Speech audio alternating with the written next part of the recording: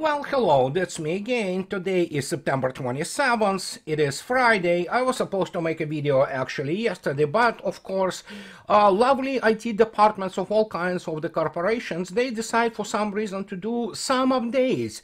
They move one button from the other place and think that, oh yeah, that increased, functionality. Of course, it didn't. It just kills the already setup, which people get used to, and works beautifully. Well, guess what? They screw it up for me yesterday, big time, and I'm not gonna tell you what kind of software. Before that, for 2.5 years, it worked just fine for me. Come to think about it, yeah, it's more than probably 10 too. And now we have the situation, and I'm not even sure that I will get everything, edited properly. However, what you saw in the beginning, the video, is the video of the Chasov Yar, well, it's not a very good video for those people who are, have been in the range of the, effect of this explosion, which was Fab 3000.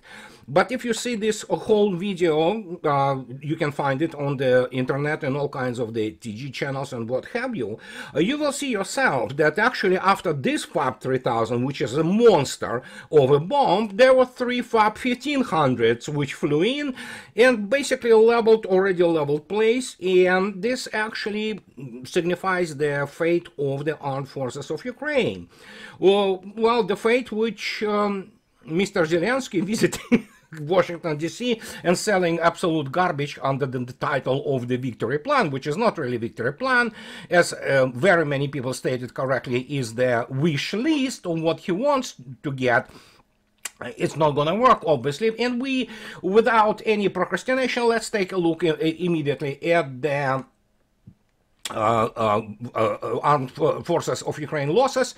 It was the day before yesterday. It was the 25th of September, but as you can see yourself, it is consistently above 2,000, and it's 2,390, pardon me, of personnel written off the order of battle, in reality even more, probably twice more. So you have the tanks, which are 5 IPCs, 31, 37 of artillery, and 4 MLRS. HIMARS and other types of MLRSs are having a hell of a time, I mean, a really bad time in Ukraine, primarily in Kursk, and this is what we have to take a look now at the situation with Kursk. Let me show you. It's also 25th, day before yesterday, but I mean a change, somewhat. But as you can see yourself, I showed you a few videos ago the the one of the cauldron to the north, which was forming. Now you have a larger cauldron forming to the south, and that pretty much plugs in the whole Kursk adventurism, so to speak, so-called operation by all those, Ukrainian armed forces and all those NATO people, and yeah, they can still could or can get a little bit in. Very few are getting out alive, and as you saw yourself, the intensity will only increase, and of course the Ukrainian cities are being bombarded non-stop, and this is a really serious problem, of course, for many people who, for some reason, believe that something is going to change, in terms of the dynamics of the front. But of course, it's actually we are observing, make sure that you understand this, that we are witnessing the collapse of the front. And again, as our good friend Marat Khairulin shows us what is happening on at Ugledar, Russians are already inside Ugledar. About 40% of Ugledar is under Russian control, probably more by now. The roads, both roads which led out of Ugledar, are completely blocked. And that's another cauldron, apart from the Nevelskoye cauldron. And those remaining armed forces of Ukraine troops have been begging to let them get out, but no order came to those people. And so yeah, now their fate is literally sealed, and Ugledar is just one of many basically points or towns or what have you, which villages which has been liberated by Russian or is about to be liberated by Russians. So pardon me, needed to needed to sneeze. So, and as the result, what can I say? We have the very interesting situation with the whole front line, and many people in Washington are really not happy. And I don't know why, how to. You know what? Sometimes you are lost for the words. You know, you really do not know what else could be done about all that other than sit there and observe in horror, actually, of what is happening. But if life goes on, as you know, Mr. Zelensky met Mr. Trump. It was for 15 minutes, people say, but I don't care. I mean, Zelensky curse, you know, that don't, shake the hand of this guy. So many people who shook it, yeah, it's over for them, politically at least, for some probably physically. So yeah, Trump shouldn't have done that. But yes, I'm pretty sure that many people, especially MAGA crowd, I understand their aspirations, believe me. As I already stated, I do not make secret of that I'm gonna go and vote for Trump.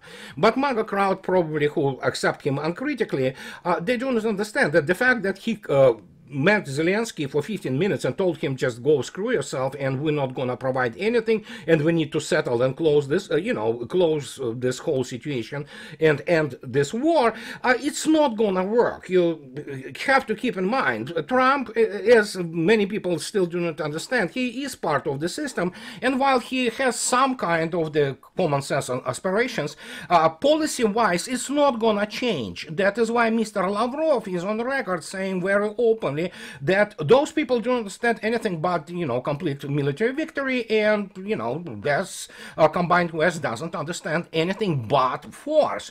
Or speaking, as I always quote him, Al Capone's famous expression that with the gun and kind word you can get much further than with the kind word alone. And this is exactly the case. They do not understand most of it. But of course, everybody thinks that I need to go out and give now some explanations to what is the update of the nuclear doctrine of Russia, which happened, this week. So what can I say? Let's not procrastinate and go to our comrade Maduro. Of course, he's not comrade Maduro. Maduro is his call sign, basically, and handle. But this is Alexei Leonkov, colonel, and retired, and he is talking, in this case it's a little bit confusing why he's talking about the concept of American prompt global strike, because America doesn't have capabilities to do that, because it doesn't have real serious hypersonic weapons. Well, it doesn't have any hypersonic weapons. The only weapons which United States can launch are actually intercontinental ballistic missiles with the MIRVs, multiple independent re-entry vehicles. That's about it. It doesn't have hypersonic weapons.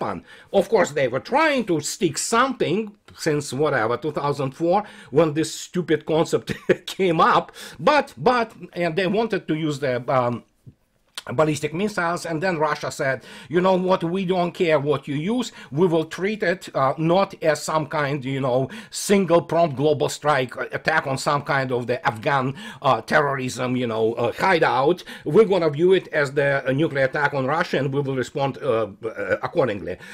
Poor souls at that time in 2004, 2003, when this whole concept was birthed in the deep recesses of the fantasistas in Pentagon and military industrial complex, they didn't know that they will fall behind dramatically by generation in developing. Well, it's not even generation, it's they simply don't have hypersonic weapons, while Russia uses them and deploys them in the frontline service, from strategic type weapons to obviously tactical operational. And here we have the situation that Alexei Leonkov speaks about, the update of the nuclear doctrine was a response to new realities, which I agree completely. And this is what he explains to some people who may not understand the implications. The updated doctrine, among other things, is, for example, having now Belarus completely under Russian nuclear umbrella, viewing Belarus obviously as a full part of not Russia but unified state, and any attack on Belarus will be treated absolutely the same way as attack on Russia. And so any massive attack on our territory will now be considered an attack with all the ensuing in consequences.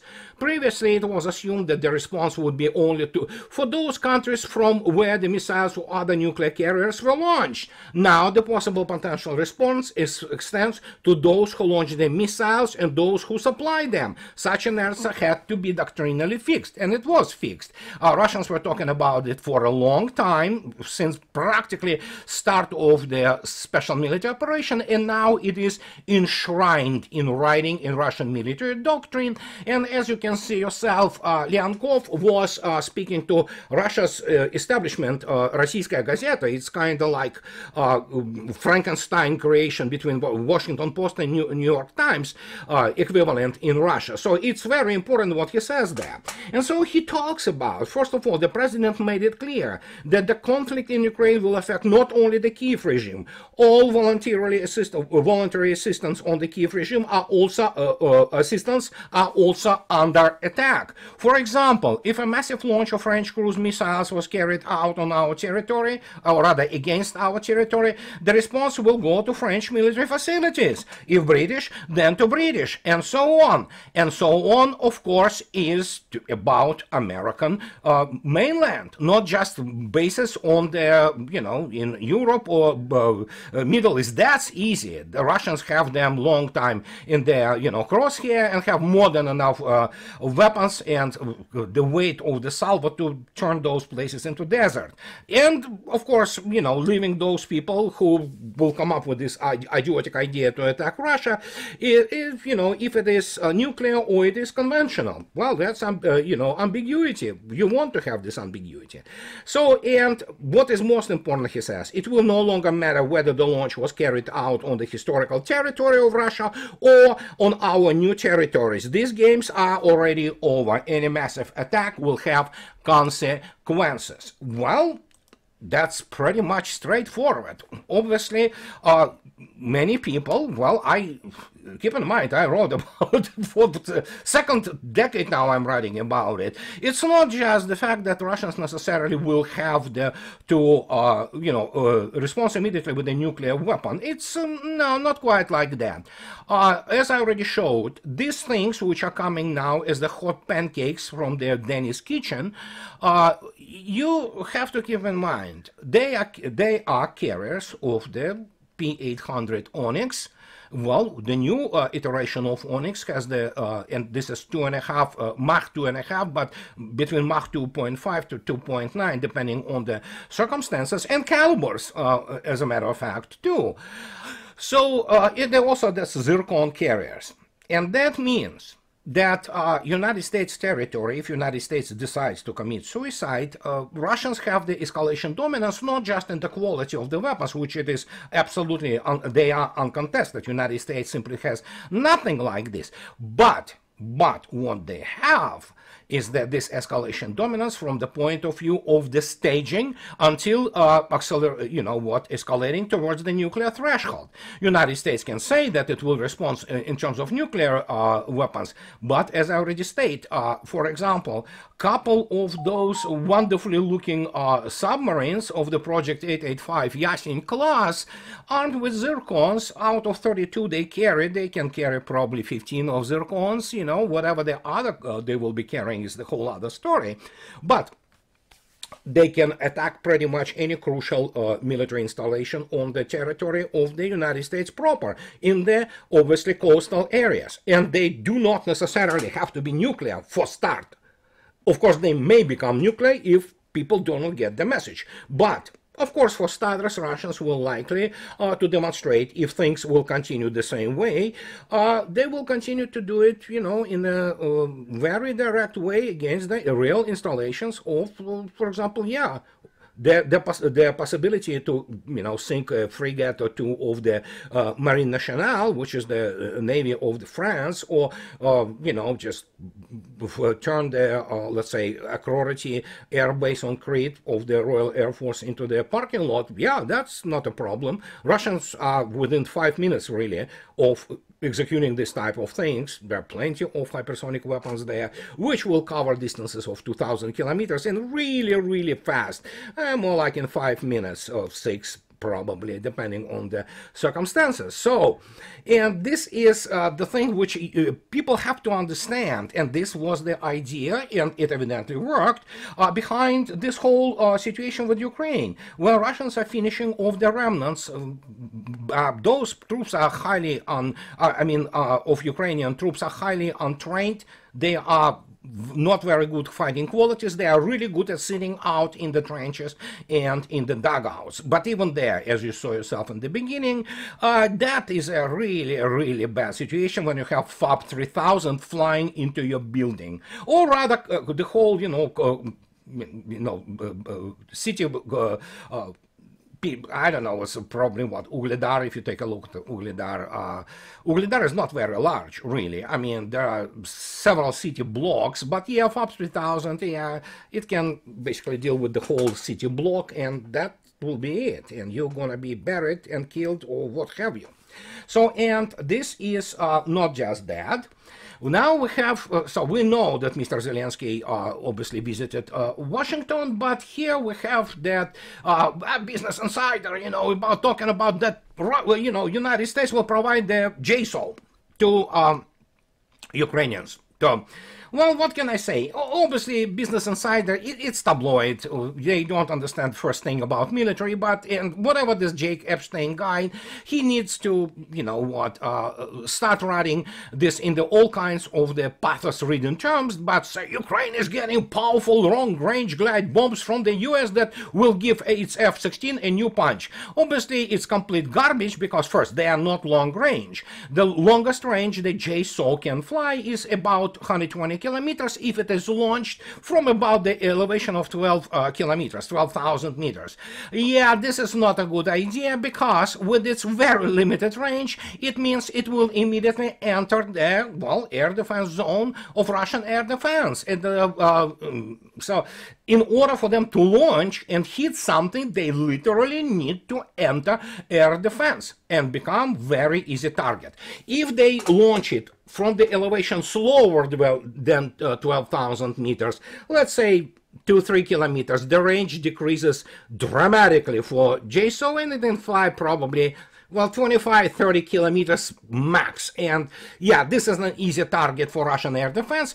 And actually, if you read this Business Insider thing, you will recognize that if you scroll down the article, yeah, he kind of mentions it that yeah, in reality, it's not that good.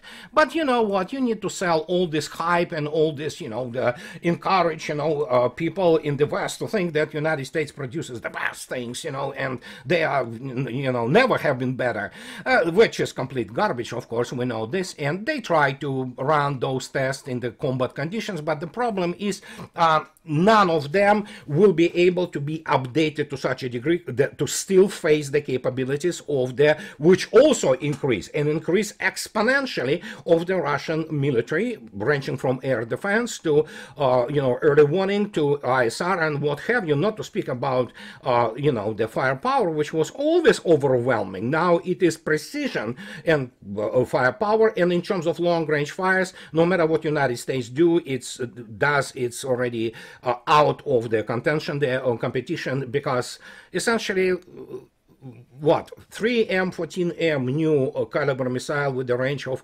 4,500 kilometers, XBD, which is the range of 8,000 kilometers. These are cruise missiles. United States is not even touching this, not even vicinity of the ranges. The only long range they have now is the good old Tomahawks with, the maximum range is 2,500 kilometers, and that's it. So it doesn't, compare really favorably to what Russians already deployed and are using. And the next generation of weapons which are coming in Russia, they will be simply fantastic. Some people do have, there was a very famous joke a few years back when Vladimir Zhirinovsky was still alive. He was screaming at something, as he usually did, at the Tribune, a pedestal somewhere in the studio, and said, yeah, look, we have S-700 coming out. He might have been joking, but again, who knows? S-550 is already in the serial production. So you can expect all kinds of stuff from those damn Ruskies. And then there is this situation which is really, really strange, so to speak. And as much as I detest the Western media, and as you can see yourself, I don't know his proper name, pronunciation, Craig Mohiber or Mohiber. He talks about how Western media can be prosecuted for its role in Gaza genocide. I agree. Most of the Western corporate medias are war criminals. They are Goebbelsonian. There's no difference between them. And so when he talks about not just Gaza genocide or, you know, the crimes which IDF will be committing and is committing in Lebanon, don't forget there is Ukraine. Ukraine, it was all about State Department and those people in Pentagon, incompetent as they are, and that started this whole situation, starting from the cabal of neocons and Victoria Nuland. And those media supported it completely. They put them, you know, all their way. Those New York Timeses, Washington Post, and, you know, Chicago Tribunes, and BBCs and ABCs and what have you, from London to Washington to Berlin, they threw their weight behind this, what is now a catastrophic situation for Ukraine, with more than 1 million killed. It's, believe me, when the real number will be presented, it will be horrifying. Probably around another 1 million of people maimed and, you know, just disabled completely. Country reduced from 52 million in 1991 to different estimates between 19 to 22 million now, and half of the country essentially basically ran away. So, and we have a complete demoralization with some sports of the Nazi battalions or brigades. Other than that, it's completely demoralized force. And now when this happens, Russians, you know, and I obviously have my real good justified reasons to hate or abhor the Western media class, we have this situation which might be actually true. And this is really funny because Reuters reports 2 days ago or 3 days ago, yeah, 3 days ago, that exclusive Iran brokering talks to send advanced Russian missiles to Yemen's Houthis. Sources say it was in September 24, as you can see yourself. And let me make very important thing. I am somewhat speculating, and you have to keep in mind that you cannot quote me on this issue, but one of those rare cases when actually the Western media might have a case. Oh, there is always the fire where there is a smoke. And you know how Russians reacted to all this, you know, bravado from the West. They say, okay, it takes two to tango. And we will do the same. We will provide a really painful life for all military assets or other, you know, commercial assets for the combined West if it comes down to. And guess what? Houthis are really good. And here is what Reuters continue to describe, and they talk about the P-800. They mention here that 7 sources said that Russia has yet to decide to transfer the Yahant missiles, also known as P-800 Onyx. Well, there is not quite the same missile. P-800 is a Onyx, which range standard is about 800 kilometers. The latest variations are 1,000 kilometers. But the Yahant missile is what is called MTCR missile. It's because its range is only 300 kilometers. So, but Onyx, which experts say will allow the militant groups to more accurately strike commercial vessels in the Red Sea and increase the threat to the US and European warships defending them. They are absolutely correct on this. And here, what is most important about this? Here is the Neustrashimy class escort ship. It's Project 1154. There are only 2 of them, Neustrashimy and much newer Yaroslav Mudry. Yaroslav Mudry is much more advanced ship. It carries the anti-shipping missiles, but Neustrashimy also went through some degree of update, and it carries a decent artillery, a decent anti-submarine warfare suite, including obviously the anti-submarine helicopter. It has the the decent short-range air defense, which is of course Kinjal, which is not to be mistaken with the hypersonic weapon, but it is basically a navalized version of Tor, so it has some capabilities, and it is precisely what it's designed to do for. It's to be escort ship, and that's where the interesting thing comes from. Some people, they report on August 18th that there was the Russian frigate Neustrashimy, board number, or 712, Strait of Gibraltar, passing eastbound on August 18. And eastbound means obviously into the Mediterranean Sea, and then there was this thing. And that thing was also academic passion, which is called medium sea tanker, of which also visited, for example, Cuba recently and countries of the Caribbean basin. But look at this. While it isn't primarily oiler, look what it has. The vessel is a medium-sized sea tanker, but apart from the oil and fuel tanks, it has a cargo hold in the middle part. That means cargo hold for all kinds of other cargos. And these are not tanks for obviously oil or fuel, what have you. Well, they are large enough to put in some significant equipment into them. And this is where we come to this issue, which is very interesting. Those two ships, they met each other at the, in the Red Sea, essentially. And Neustrashimy, well, escorted this academic passion to Al Hodeida port, where it was unloading who knows what. And here I show you something which is the range, which I voluntarily, just simply random point in the Yemen's boonies, so to speak. I said, okay, if you place it somewhere in the middle of the mountains there, here is how the range of 800 kilometers of the standard P800 Onyx will look like. You see? So that is, okay, you can move those things, this thing, left, right, south, north, what have you, and it basically covers all the theater of operations of the Prosperity Guardian, which already failed anyway. But this time it becomes a real serious threat, because Onyx, unlike the cottage industry and obsolete weapons which Houthis were using, this is a completely different story. And it's, terrifying weapon system. It is Mach 2.5, between 2.5, 2.9 missile system, and yeah, so good luck trying to intercept it. And while I concentrated on the MTCR, and this is Missile Technology Control Regime, and this is U.S. State Department, which has the, basically rundown about what it is. The Missile Technology Control Regime is an informal political understanding among states that seek to limit proliferation of missile and missile technology.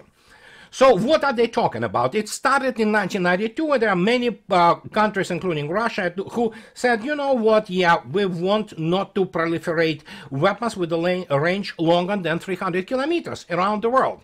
But as you know, by the way, on Trump and obviously Bush and other administrations, United States abrogated every single treaty, forget about regime, with Russia, from ABM to INAP to what have you. Now Russia said, you know what, we don't care about, for example, START Treaty, we're not going to be signing it. And then, of course, MTCR, as is explained by State Department, here is the answer. No, is the MTCR a treaty? No, the MTCR is not a treaty and does not impose any legally binding obligations on partners. Aha! So I can quit it anytime I want, and I have basically, well, I speculate, but I have sense, if you wish, that Russia doesn't care anymore about those ranges of 300 kilometers, albeit it might still provide expert versions of Yakhant, which is Onyx, with 300 kilometer range. But look at this. The regime places particular focus on rockets and unmanned aerial vehicles capable of delivering payload of at least 500 kilograms to a range of at least 300 kilometers, and on equipment, software, and technology for such systems. And here comes this issue. Did Russia already quit this regime because, yeah, it's not legally binding? make your own conclusions, because obviously this rendezvous between Ustrashimi and academic passion and suddenly ending up at Al Hodeida port, well, that makes you think, right? And obviously, why wouldn't Russia now do and make life of all kinds of the assets of the combined West miserable?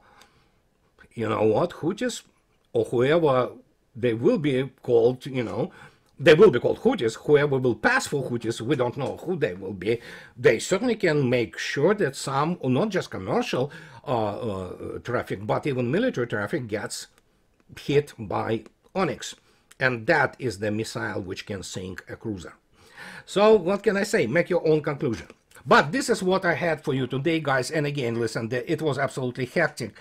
The problem, of course, with this video software, I hope it works. But anyway, so as usual, those who like what I do, please subscribe to my channel. And those who can afford, please support me on the Patreon or buy me a coffee too. And what can I say? Have a nice weekend and I'll talk to you later, guys. Bye-bye.